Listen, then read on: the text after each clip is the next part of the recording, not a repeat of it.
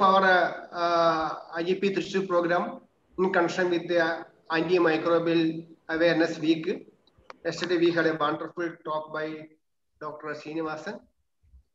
So we should know when to prescribe and when to not prescribe. Not only whether we are right or not, the question is. Sir, please unmute, sir. AK, sir. AK, sir, please unmute. AK, sir, please unmute, sir.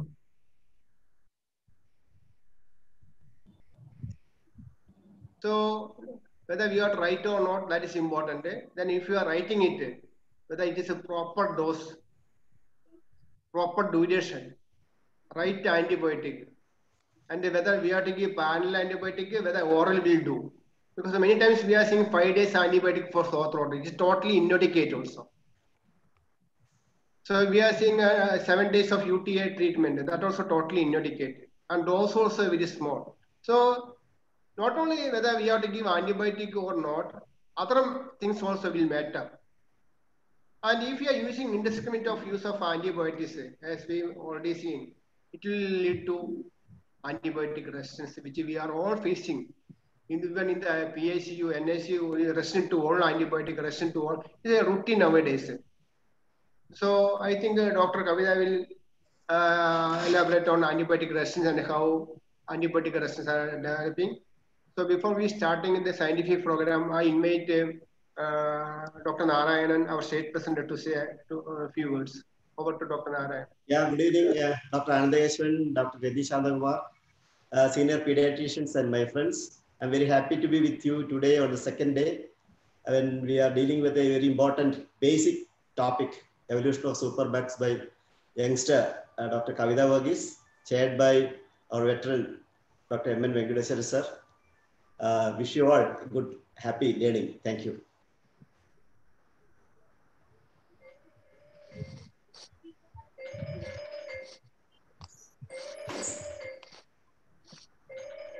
I invite Dr. Reddy Shandakumar to introduce the topic and speaker. Over to Reddy Shandakumar. So good evening, everybody.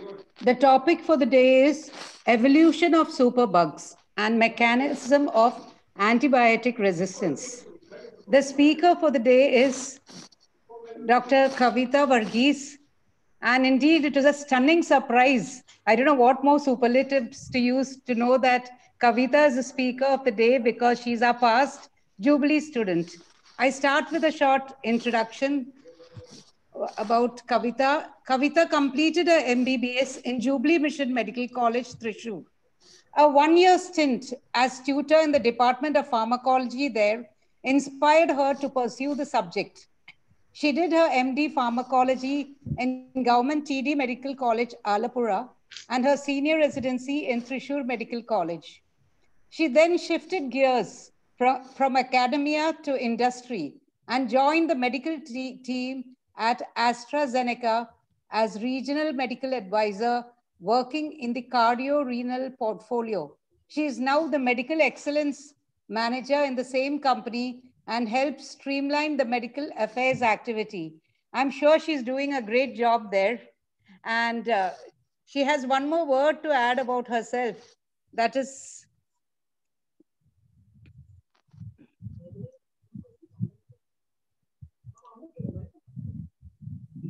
the greatest achievement. Guess what? Anybody having a guess? Okay, is having twins, a boy and a girl, and that too in the time of COVID. Congratulations, Kavita on the second part, and waiting to see pictures of your twins. Okay, so we start the topic. Sure, I'll just be sharing my screen right now. If you could just confirm if it's visible. Yeah, everything is okay. All right, perfect. So thank you, everyone. Thank you, IIP Thrissur, for giving me this immense opportunity to come back to the clinical side and to present in front of my teachers, that too. So there is zero pressure there. But yes, I'm very happy to be presenting, and that too on a topic which is of utmost importance in these days, especially. So without further ado, I would like to get into the topic proper.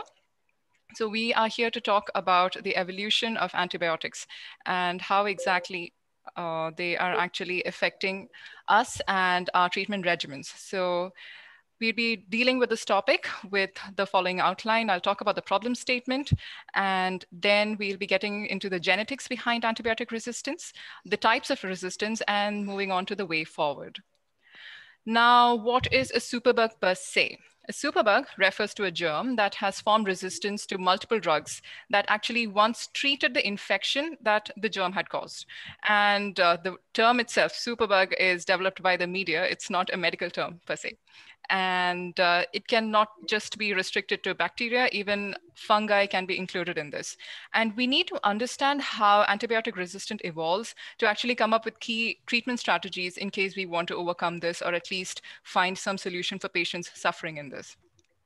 And why do we need to do that? It's because we have reached a point where there is increasing antibiotic resistance that are actually leading to life-threatening infections that physicians are frequently ending up prescribing greater number of more expensive and potentially more toxic antibiotics to treat, which infections that could have been easily dealt with in the past. Excuse me.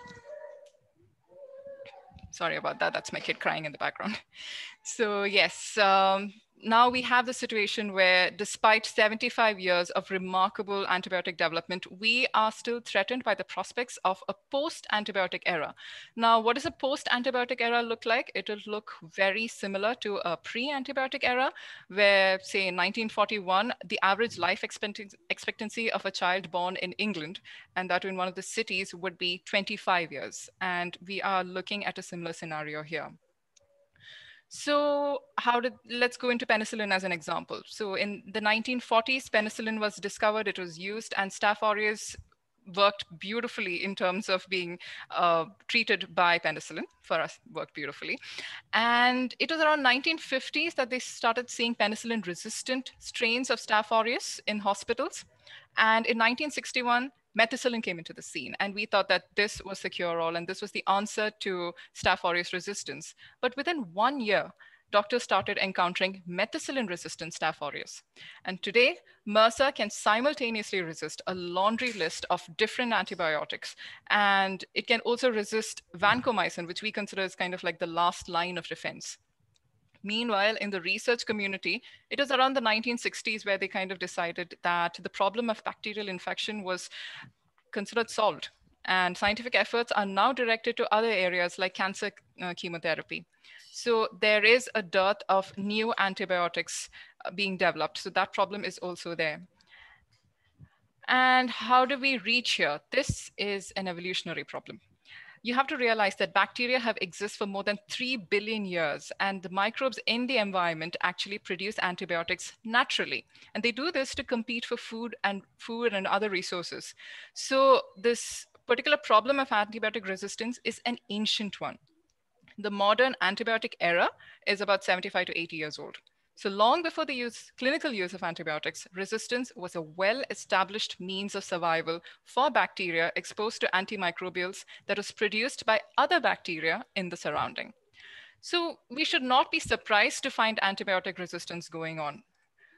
What is genuinely surprising is the rapidity of the evolution of resistance in these superbugs, and the magnitude of dissemination in that resistance, and the ways that these superbugs have learned to adapt to, and absorbing the cost of antimicrobial resistance. We will be talking about the cost of antimicrobial resistance in these superbugs. So let's explore why that is. Now, it's been about 1.9 million years since our ancestors began walking on 2 legs, and the rate of evolutionary change is pretty slow for humans, with a mean generational interval of about 30 years. To put it into perspective, E. coli has a generational interval of 20 minutes. So the generational interval of bacteria, in contrast, is very short. And every 2.5 years, E. coli bacteria can go through the same number of generations as humans do in 2 million years. So Harvard University recently did a study where they took naive E. coli and they put it on a petri dish with different concentrations of antibiotics.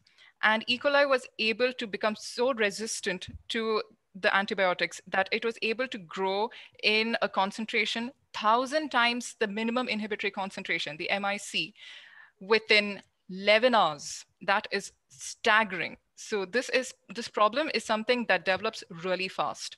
And how does that work? Again, let's go back to genetics.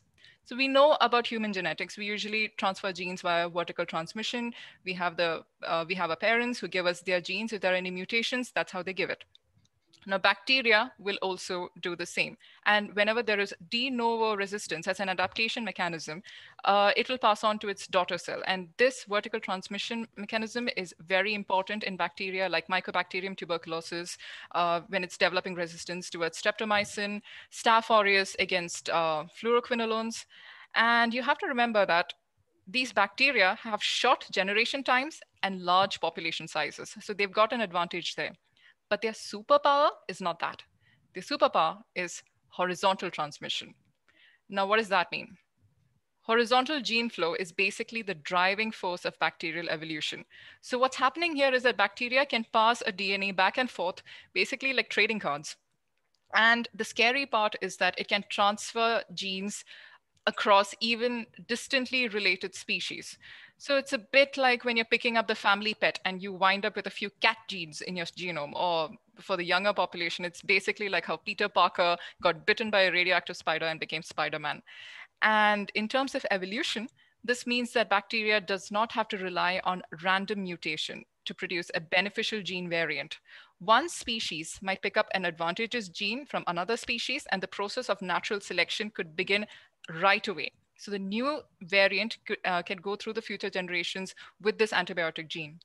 So horizontal gene flow is extremely important, and genes can be acquired in 3 major formats. 1, transformation; 2, transduction; and 3, conjugation. So let's take a look at those. Transformation is when some bacteria can take up pieces of DNA directly from the liquid environment around the cell. Suppose there's a dead bacteria that had antimicrobial resistance genes. When it dies and fragments, the DNA escapes into the surrounding area, and another bacteria can pick that up and run with it. So that is how antimicrobial resistance can happen in transformation. Then there is transduction. So bacteriophages are viruses, and they usually destroy bacterial cells. But in transduction, the bacteriophages, instead of destroying them, transfers DNA that they have picked up from another bacterium into this one. So this can also happen between closely related strains. Lastly, conjugation. So the process of conjugation can be considered like the bacterial equivalent of sexual intercourse. So during this process, genetic material is transferred from a donor bacterium to a recipient bacterium. Now, there are mobile genetic elements called plasmids, circular, non-chromosomal DNA material. And these plasmids can carry genes that confer resistance to antimicrobials. So as you can see here, when 2 bacterial cells are in close proximity to each other, a hollow bridge-like structure called a pilus is formed between them. And this will allow for a copy of the plasmid as it is duplicated to pass through the pilus to susceptible bacteria that has now acquired resistance. So since genetics is extremely important in this case, let's take a look at these gene elements a little more in detail. It works a bit like the Russian nesting dolls, a doll within a doll. So we have the resistance genes, which contains domains that are critical for its function. Now this resistance gene that actually codes for antimicrobial resistance can be captured by something known as an integron. An integron is extremely dangerous in terms of the fact that it's a gene capturing unit, and it can capture not just one, but multiple resistance genes. And it is the key resistant element in DNA, which actually can lead to multiple drug resistance. Now, an integron can be part of a transposon, and transposon is usually called jumping genes. Jumping genes mainly because they're able to cut themselves out of the bacterial nucleoid or plasmid, and they can insert themselves into another nucleoid or plasmid.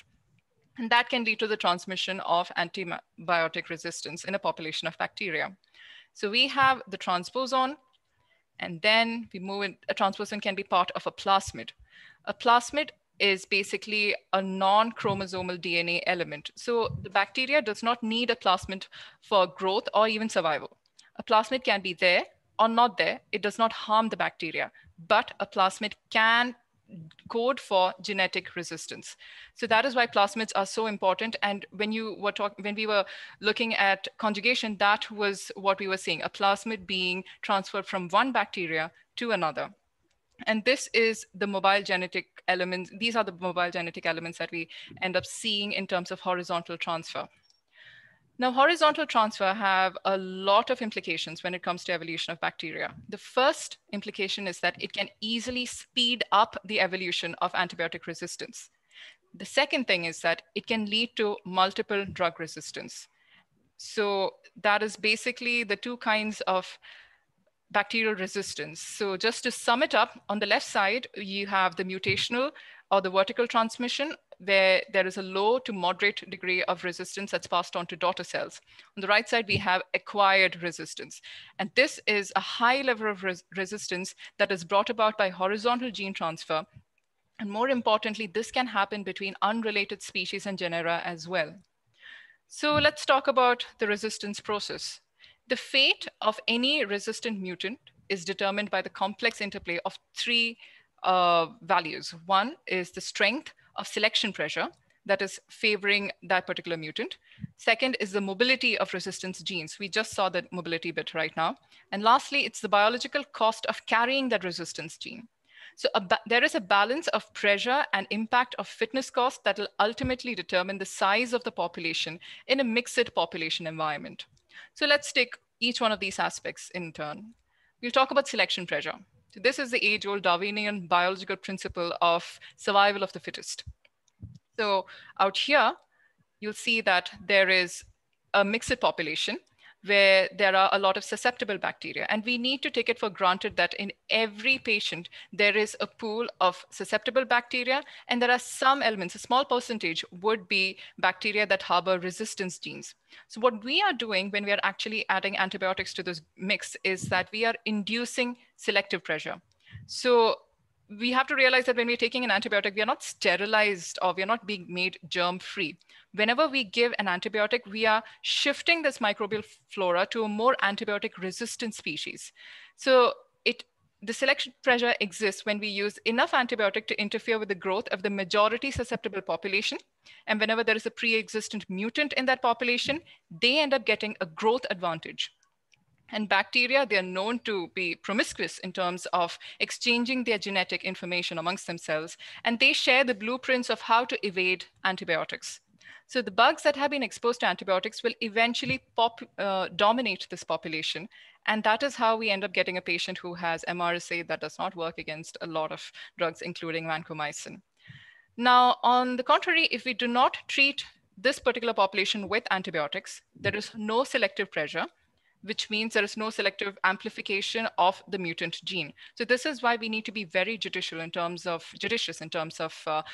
using antibiotics. If the patient does not require antibiotics, we need to maintain the susceptible bacteria so that later on, if there is a serious infection, it can be treated. So in all this mix of antibiotic evolution, antibiotic resistance evolution, where do antibiotics start? Antibiotics can actually stimulate competence. So competence is basically a stress response. Whenever there is an antibiotic, there's a selection pressure, the ability of the bacteria to generate cells and take up foreign DNA, all of these things will increase because they're trying to survive. And this stress response is amplified by antibiotics. And the scary part is that antibiotics can even increase the mutation rates. So that's how evolution is going even faster. So whenever you're actually giving an antibiotic, you are potentially entering into a Dr. Jekyll, Mr. Hyde kind of a situation. On one side, you want to see your patient cured. But on the other side, each dose contributes in a very real way to the demise of that particular antibiotic. And you're potentially developing a new superbug in that patient. So let's look at the pharmacological aspect of this. How does this thing look when we are taking a concentration graph? So we know about the minimum inhibitory concentration, that is the concentration, the minimum concentration that where susceptible bacteria ceases to exist. And that is usually the dose with which you start giving the patient antibiotics. There's something else. It's known as the mutant production concentration. So that is when resistant mutants will start getting killed off. And there is this mutant selection window between the minimum inhibitory concentration and the minimum inhibitory concentration to prevent a mutant from forming. We have the mutant selection window. And in that window, we start selecting for resistant subpopulations. Now, what happens is that most of the time we end up giving antibiotics to patients in this mutant selection window. The reason being, we don't want the toxic side effects of that drug to appear. So there is no way that we can actually give, we can actually even predict the mutant protection concentration, mutant production concentration of an antibiotic. So we go for the safe zone, we go for the MIC. But we need to remember that we need to minimize the length of time the drug concentration remains in the mutant selection window. So on one hand, you have to decide to give it for the appropriate amount of time so that resistant bacteria is not persisting in the population. On the other hand, give it for too long and you can actually lead to even more resistance. So there's a very narrow path that the doctor has to learn to travel to. And there is no predicting this, and it's not easy to actually do this. All you need to do is to be conscious of the fact that antimicrobial resistance is a real thing. And the best defense that we probably have is not to give antibiotics when it isn't needed. So we talked about selection pressure. Let's talk about fitness cost of an antibiotic. Now, just because there are resistance genes, this does not mean that bacteria can just walk about getting one resistance gene out after the other. There is a cost that it has when it takes up a resistance gene. Sometimes the resistant genes that has been taken up, it can actually cost the bacteria in terms of the energy requirement or even its ability to grow. So if the transferred gene has no selective advantage to the bacteria, they're usually lost by deletion. So what am I saying here? Am I saying that if you remove the bacteria from an environment, that means you're reducing the selection pressure, that there is a reversal of antibiotic resistance? Unfortunately, that's not true. Resistance genes are extremely stable. And just because you stopped giving an antibiotic, that does not mean that the resistance in that population just magically disappears. And once an antibiotic resistant gene is there's a determinant that is selected, the probability that it's maintained even in the absence of antibiotic is rather high. An example of this is that in UK, sulfonamides are no longer used, but there is still widespread resistance of sulfonamides.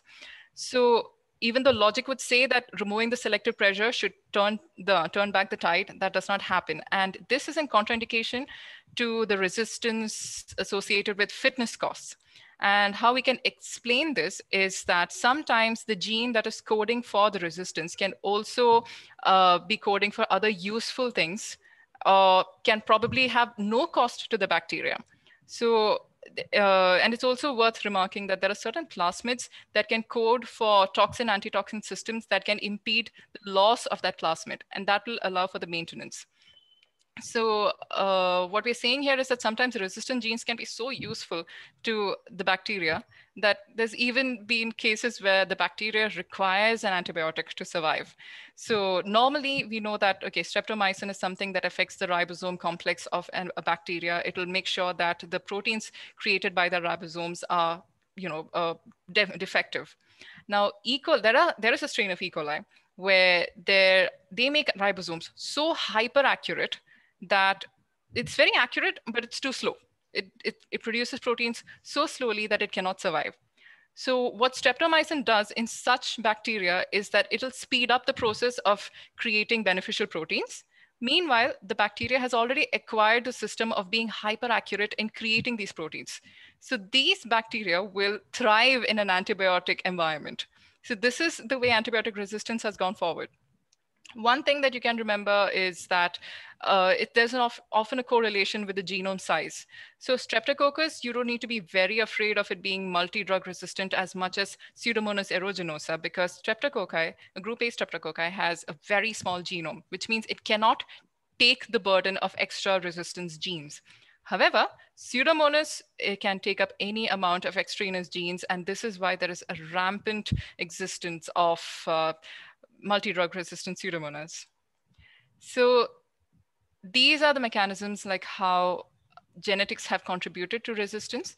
So to summarize, the bacteria can have an innate resistosome where the way it has been formed is such that it is innately resistant to a bacteria, or it can actually modify certain targets in itself to actually be resistant to a bacterium.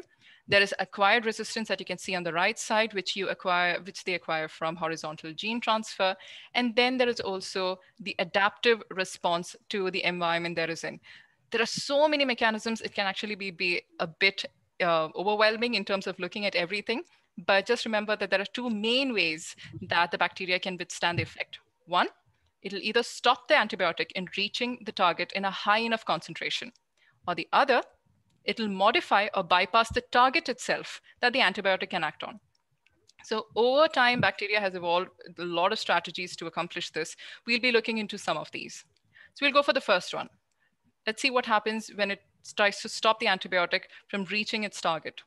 So the first thing that the bacteria can do is it can modify cell wall permeability. So for example, gram-negative bacteria, we know that they've got an extra layer of lipopolysaccharide wall that is outside its outer membrane. And this can actually thwart a lot of antibiotics from even entering it. So the core region of lipopolysaccharide is strongly negatively charged. So what happens if you send a negatively charged antibiotic is that it'll repel it just on the basis of electric charge. So this is one very common method. And this is usually the kind of things that you expect from gram-negative being automatically resistant to antibiotics. So the lipopolysaccharide is what confers that resistance there. Second thing, right now, biofilms, there is a lot of research going on in biofilms right now because we realize that it's a major resistosome or reservoir of antimicrobial resistance. So this is created by something known as quorum sensing. Now, does anyone know what quorum sensing is? If anyone can raise their hand, or if not, I'll just move on into the topic. Okay then, so let's look at what quorum sensing is. Before I talk about what it is, this is a sea squid that you see in the Hawaii. And what you can notice there, the blue color bioluminescence, that is actually caused by Vibrio fischeri, a bacteria that is responsible for bioluminescence. So our understanding of bacterial chatter is something that we think that bacteria is so ancient and so primitive that there is no communication between them like how humans can communicate. But we realize that that's not the case. Bacteria communicate amongst themselves as well. They release these signal molecules, which actually helps them take a kind of census by saying there are two kinds of signal molecules. One would say that, hey, I'm a bacteria. And the bacteria next to it would say, I'm also a bacteria by releasing this signal molecule. There's a more specialized signal molecule that says, I am Staph aureus. So it's basically like saying that you go into a room, you're detecting a lot of Indians. And then in the same group, you're detecting a lot of Malus. And if Malus get together, we might actually go on strike. Jokes apart, but that's one way how bacteria actually can engage in an attack against your body. You would realize that a certain critical amount has to be reached before a bacteria will start creating effects in your bodies. For example, toxic shock syndrome. It's not one Staph aureus that is causing a toxic shock syndrome or 100, but once a critical amount gets accumulated in the body, they all realize that there's enough of bacteria in the body to actually release their virulence. And that is how toxic shock syndrome happens. So coming back to the bioluminescence, let's talk about something nice for a change. This is how Vibrio fischeri was working. It would detect enough of bacteria or Vibrio fischeri signal molecules within its environment that they would suddenly at the same time decide that they can engage in bioluminescence. So biofilms are also made in the same fashion. They realize that there's enough of bacteria out there to create a biofilm. And what is the goal of a biofilm? Twofold. One, it'll reduce the antibiotic penetration into the biofilm. There are molecules that the bacteria starts releasing that will actually sequester antibiotics onto the biofilm and prevent the penetration of antibiotics into their immediate environment. The second thing is that there is a nutrient limitation of a biofilm. Naturally, when you're putting a film over a bacteria, it's also being restricted from the other environment from which it can actually get nutrients. So what happens here is that when there's a nutrient limitation or it's in starvation mode, the growth of bacteria is also slow. So and most of the antibiotics that we have actually attack multiplying bacteria. So again, if at all an antibiotic has managed to penetrate the biofilm, it's not going to act very well on a slow growing bacteria. In fact, it takes about 500 to 5,000 times the MIC of antibiotics if you're trying to kill a microbe inside a biofilm.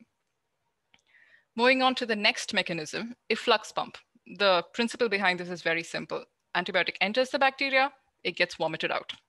So it's found, these efflux pumps are found in both gram-positive as well as gram-negative bacteria.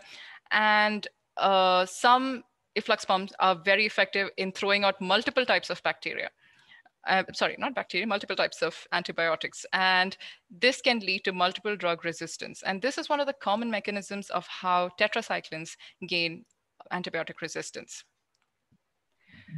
Now, enzymatic activation, beta lactamase is one of the classic examples for this. So we know that the penicillin groups, they have a 4-membered beta lactam ring, which is important for its antibiotic action. And what beta lactamase does is that it uses hydrolases to just modify the ring and pull it apart, and thus disabling the antibiotic. So this is how it can actually reduce the amount of concentration or the concentration within the bacteria so that it does not work. Moving on to modifying or bypassing the target for the antibiotic. So it can camouflage a target or reprogram a target.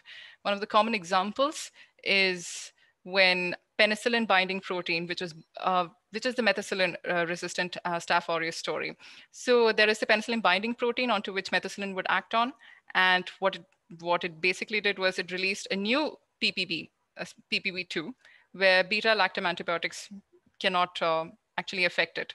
Same thing when it comes to ribosomes. We just talked about E. coli being using up streptomycin, etc. So there's a modification in that particular ribosome, which is actually leading to something like that. So target modification is extremely important. And lastly, there is the alternative metabolic pathway. For example, bacteria, there are certain bacteria that would require folate. So it would come up with an alternative metabolic pathway to actually get folate and not in the usual pathway itself. So trimethoprim is the sulfonamide trimethoprim drugs. They usually are showing resistance by changing the alternative metabolic pathway. So these are some of the mechanisms. It's a very exhaustive topic and it's beyond the scope of our talk right now to go in way deep into the molecular mechanisms or to discuss it according to the different classes of antibiotics. But I'm hoping that you're getting somewhat of an idea with what has been discussed here. So what I want you to realize is that resistance is not a new phenomenon and it simply cannot be reversed. We have gotten into this path and then we need to actually do what we need to do about it is not be irrational in terms of prescribing. So though resistance has emerged by chance, we can actually delay the process of, and we can increase the longevity of an antibiotic. So as a culture, we must begin to think of antibiotics as different from other mechanisms. We need to improve our prescribing prescriptions of antibiotics, and even if the patient is demanding antibiotic, if the physician believes that it's not necessary, we need to actually take action and say a no at that particular point. And another area where we can get a lot of antibiotics is the livestock that are actually using antibiotics, not just for prevention of infection, but also for growth. So that is another area that probably at the governmental level, it should happen. But something else is coming up with vaccines where we can actually try to, but all of these things are something that requires a culture change. And that might take some time. However, it's not all doom and gloom. And we are trying to come up with different drugs that can actually help us in terms of stemming superbugs. So instead of coming up with new antibiotics, there are certain researchers that are trying to come up with something that can stop the evolution of antibiotics. And they have actually found out a couple of molecules. And it might actually come into our practice, like using adjuvants to protect the antibiotics can be the next step, probably. There are a lot of other things that are coming up, but as of now, our best mechanism of resistance towards antibiotic resistance would be proper prescriptions. And till then, the evolutionary story will move on. And you have to remember that in this particular picture, we are not the cheetah, we are the gazelle. And that is pretty much what I had to say for this particular webinar. I'm hoping that I wasn't too fast and I was clear about what was going on. Thank you for the opportunity. I would love to take questions.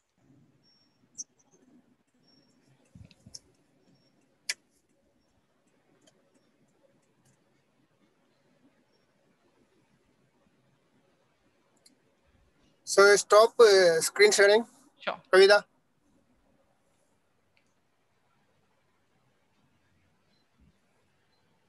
See any questions in the view box? Actually, there is no questions in the chat box. Actually, So I will ask two questions to Kavita. Kavita, can you hear me? Yes, sir. So one is that you already just mentioned, what about the use of veterinary use of antibiotics and poultry use of antibiotics, how much it will lead to antibiotic resistance? Second thing is that how is the, it is second thing is a clinical question, how antibiotic rotation will help to reduce the antibiotic resistance? So the first question of how livestock is actually affecting it is, we need to realize that it's not just antibiotic and clinical practice that is leading to antibiotic resistance. The environmental presence of antibiotics, both natural as well as what we have added in the means of synthetic antibiotics, that is actually added to this. So whenever we are using antibiotics in livestock, we are actually increasing the presence of antibiotic resistance genes in the environment itself. So in fact, it's gotten so bad that in a country like Denmark, they have stopped all use of antibiotics in their livestock. The surprising thing about that is, even despite stopping that, their livestock is still good. They didn't see a decrease in their levels of livestock, which actually shows that you can actually have livestock thriving without any antibiotics. But the situation has gotten so serious that certain countries have taken steps to stop the use of antibiotics in the livestock. So that is actually happening in Europe. Somebody told that 80% of the antibiotic resistance is due to veterinary use of antibiotics, something I like would say that 80% would be attributed to the entire environmental resistance. It would also include the antimicrobials that we see in, say, soil, the natural as well. But yes, it is significant. It's not possible to put an exact percentage or number to it, but it is significant. What about antibiotic rotation? Yes, the antibiotics. Yes, there was a study that actually discussed antibiotic cycling in terms of antibiotic stewardship. And though intuitively we would think that it would reduce this particular phenomenon, the study was a standalone study which actually said that there wasn't much of a difference. However, that's just one study, and I think we can actually try antibiotic cycling, or basically throw every arsenal that we've got into the clinical practice, just to see whether we can actually create a change for the positive.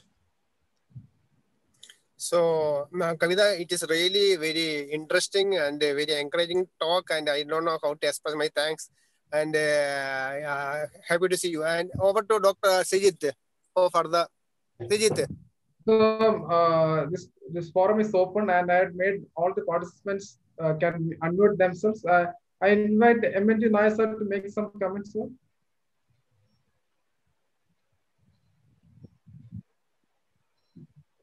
Dr. Kavita, it was the talk was very crisp and informative. Of course, I think probably too much for elders like us. You know, we were not educated so much on this. Now, I have one query. See, most of the antibiotics are derived from plants. Yes. So what is your take on utilizing the plants? You know, I am slightly interested in research into Ayurveda. Got it. All right. Where almost all the drugs are derived from plants. So what is your take on this? Utilizing this knowledge in developing some strategy to counter or to reduce antibiotic resistance. So what you're essentially talking about is something that comes in the realm of quorum quenching. So I did talk about quorum sensing, and that is how bacteria chatters amongst themselves and communicates amongst themselves before launching an attack. So what happens, for example, turmeric has curcumin in it. And what things like curcumin and other other extracts that we get from plants do, or just like the neem extract that we get from plant. So what they essentially do is what we believe is interfering with quorum sensing. So they would come under the categorization of quorum quenching. And this is how they have an antibacterial effect, like we see in all the hand washes, how neem is actually working. So that is a huge area of research. Quorum quenchers is a huge area of research, which is very interesting for a pharmacologist like me. But yes, that would be the answer to your question. So if you're using these plants, it's usually in terms of that. But there isn't an antibiotic that has been created to which bacteria has not developed antibiotic resistance to. So our best chance would be for going for alternative methods, like how you have mentioned, if we can find it if powerful enough to work fast. Don't you think that we should take the lead from India? And I hope pharmaceutical AstraZeneca are doing something about it. No, so actually AstraZeneca, as of now, it got into the COVID space mainly because it's the need of the hour. And that is why the COVID vaccine generation is something that the company has taken up on a pro bono basis. But other than that, anti-infectives is something that we no longer look into. We are more into the cardiorenal space. And like I previously mentioned, anti-cancer, because that is where the research has gone into right now. So yes, we do need pharmaceutical companies that try to solve this problem as well. It's bigger than we think. Yeah, thank you, Kavita. Probably I would not have taken the trouble of reading so much, but it was really educative. I learned a lot today. Thank you once again. So next, Dr. We have senior pediatrician, Dr. Parvati Madam is also here. Madam, do you want to ask any questions?